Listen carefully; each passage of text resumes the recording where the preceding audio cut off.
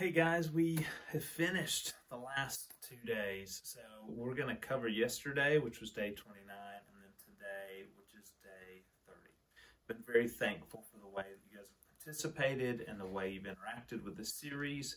I'm grateful for the time you spent in your journals and then also preparing us for our winter retreat. So in day 29, we see 2 Peter 1 and 2 and 2 Timothy 2. So 2 Peter 1 and 2 are kind of warning passages, kind of telling us, hey, this is what's coming up. Make sure to look out for this. Be watchful. And that's something that we need to hear because sometimes we get lulled to sleep in the way that we think about our Christianity or the way we think about our lives. And so these are good, helpful reminders of what we should be looking for and how we should be aware in our Christian walk.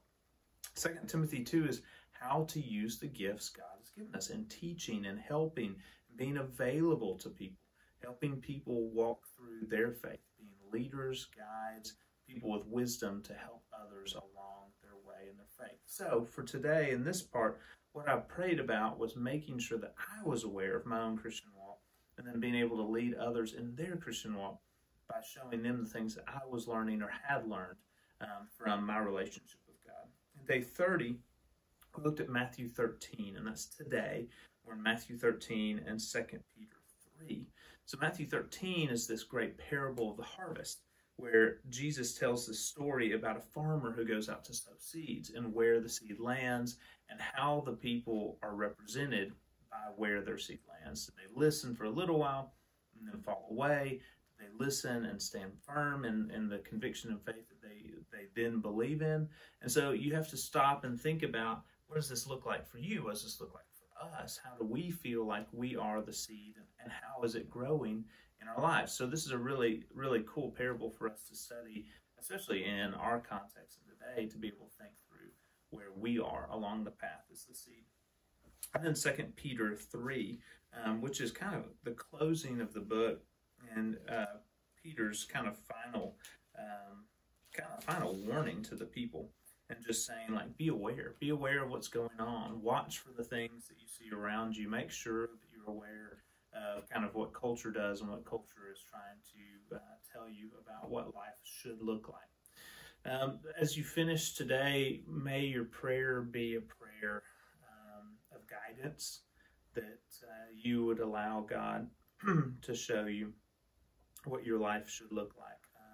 As the seed takes root for you on the path, that you will be aware of God's influence in your life and that He will guide you in that. These are due on Wednesday. A lot of you have been asking, unless you've made other arrangements with me. A couple of you have some catching up to do, but you want to finish it, and we've already talked about it.